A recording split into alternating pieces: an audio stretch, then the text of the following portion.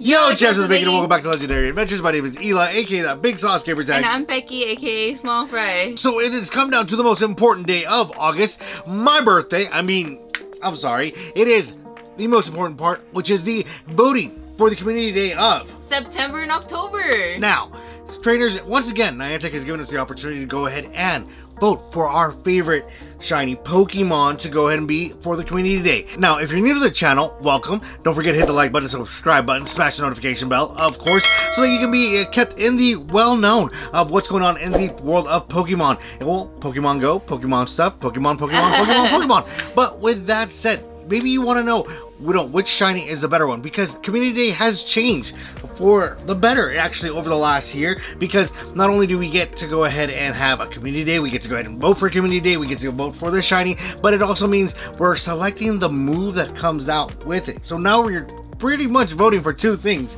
in one. Alright, now before we go over your candidates, ladies and gents, let's go ahead and cover the day of voting, because that is important. So it's from August 22nd to August 23rd. For 24 hours. You're gonna be able to vote via Twitter. Now Pokemon Go is gonna be casting a poll. So the candidate that receives the most votes will be September's Community Day, and the runner-up will be for October's Community Day. So this is your opportunity to go ahead and make that vote really count of who you want to lock it in to ensure it. So of course there's the crowd favorites. There's the dark horse.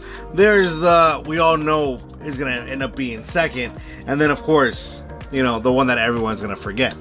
So with that case, let's go ahead and make our heavy cases for who we really want and who do you think is gonna win. All right. Okay. With that going off, let's go ahead and discuss the four candidates. Obviously, we have the one and only Caterpie, no cowboy hat. Charmander, the crowd favorite. Then we have Porygon, the nice new blue one. And then of course, Muck. And Mock. Now, personal favorite of mine, because I definitely use him for PvP, but we won't dive into just that part yet. Let's go off with what we get for each one. Alright. So, first candidate we're going to go ahead and discuss about is the wonderful Caterpie. Now, this little guy would have been much awesomer if he had gotten Cowboy Caterpie, which we are still going to go ahead and be promoting for that on Twitter with the rest of y'all wonderful fans. But with that said, it is a Pokemon that's already found shiny in the wild. It does have 3 stages. It is a nice one in the final really Butterfree format with the colored eyes, the wings. It's super pretty. But is it enough to go ahead and really get your vote? Let's first talk about the moveset. Butterfree will obtain Hurricane, the flying type move, which will give it a good coverage base. What gets what? Fighting grass and bug type. Yeah. So I mean, for that part, I'm a bit excited. It does move it up a little bit higher, but the downside with that is that Butterfree would only be good for Great League, honestly, and probably a gym flex to go ahead and leave it as a drop off. If you're a big Butterfree fan, if you're a big Metapod fan, a Caterpie fan, go ahead and cast your vote for that. But for me, it falls short. Just a tiny bit. Just a tiny bit. So going on to number 2, which may be in the running for first, if not second. I actually picture this guy winning second, and this is going to be Porygon. Now, Porygon is a beautiful blue shiny that does not exist in the game. So this would be one that we with the help of you guys, would be unlocking for everyone to have. Brand new. Brand new shiny. So already, that new shiny car smell, you know?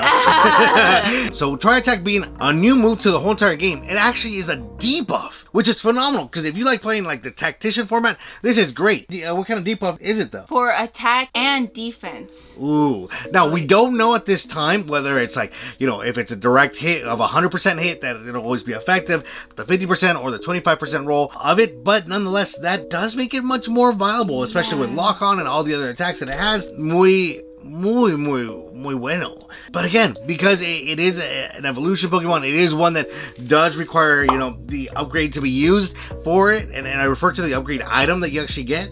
You know, this is gonna be a great way to go ahead and utilize all those to like clear out some storage. It would be an awesome one. So I'm excited for it. Now let's talk about the next candidate, the one that the fans have been wanting, whether you've been playing for like since right now, a few years, or like always. This is a crowd favorite, okay? Yeah. This is, and by no means are we being like solicited to like vote for this guy, but you know, it's Charmander. You know, it's stage 1 of evolution of this guy right here, Charmander. shiny, beautiful, very hard to get. Many of you have already paid to go ahead and get this guy. Many of you look for this guy in trades because you can't find him, and I get it. It's a hard little sucker to come across if you haven't been playing from day one. So, what do we get with Charmander? Okay, we're gonna get Dragon Breath as the Fast attack. Fast attack. Now this changes up Charizard. If it wasn't already a beast, he's gonna be beasting against Dragon type Pokemon with Dragon Breath. So. Now this is a very much push in the Mega Evolution format of what this attack can do, and I'm super excited for it. But at the same time, I have mixed feelings because Charizard's got a bunch of moves already. It makes it that much more difficult to go ahead and assess and counter, which is a good thing. But at the same time, it is a Pokemon that gets that favorite. But nonetheless... Man, what are you talking about? Okay, Charizard Dragon Breath is gonna be so dope. Plus the other Community Day move for the second move, for the move, and whatever you want to throw in there, however you want to play, but like, that's gonna be a dope one to use. Very true, very true. Talking about the final candidate, Grimer. I'll level with you guys. This is the adult move. This is the smart move to go ahead and do, and by no means am I talking bad of any of the Charmander or the Porygon or the Caterpie, but here is why. With any opportunity to go ahead and get Grimer, we're not only getting regular Grimer, we're getting a Alolan Grimer with through the raids. Let's break that down. What you are voting for is to go ahead and get the Kanto Grimer out in the wild to go ahead and get it in shiny form. Right. During the event in itself, we will be having more Alolan Grimers being available in raids, which that is what's going to increase the shiny rates for it, which is going to be top. It's going to be top. You pretty essentially get two types for one. Would you raid for it? Yes, and here's why.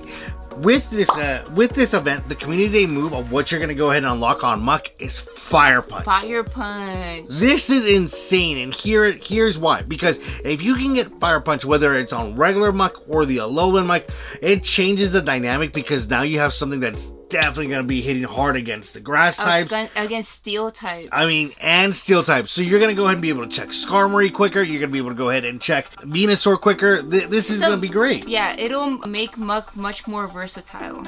If it wasn't already. It already is, right? I mean, yeah. It makes it come meta. On, dude, a fire attack. A fire attack on Muck Muck is insane. Yes, it would take a bit longer to go ahead and power up, but when you power up, when it hits, it hits. Okay, that's what I'm getting at. I mean, let's face it. You're gonna vote. I'm gonna vote. You're gonna vote. We're all gonna vote. Alright, so let's go ahead and quickly cast in our predictions. Coming in at number 1 is gonna be Porygon. Number 2, Charmander by a huge landslide. I think number 1 for sure, Charmander. Okay. And number 2, Porygon for sure. I'm expecting Charmander in September, my birthday month. Hopefully that happens. Who are you gonna vote for? I'm gonna vote for Muck though. I am. You're gonna get the... Because in my heart, I want Muck so bad. So with that said, squad, we just want to thank you so much for stopping by. Again, don't forget to go ahead and log on to Twitter. If you don't have a Twitter, create a Twitter. Go ahead and follow us on Twitter as well as Instagram. And of course, comment down below, who do you really want? Joe, we know that you want Charmander because you want that Charizard. We get it. But everyone else, let us know in the comments down below who you're voting for.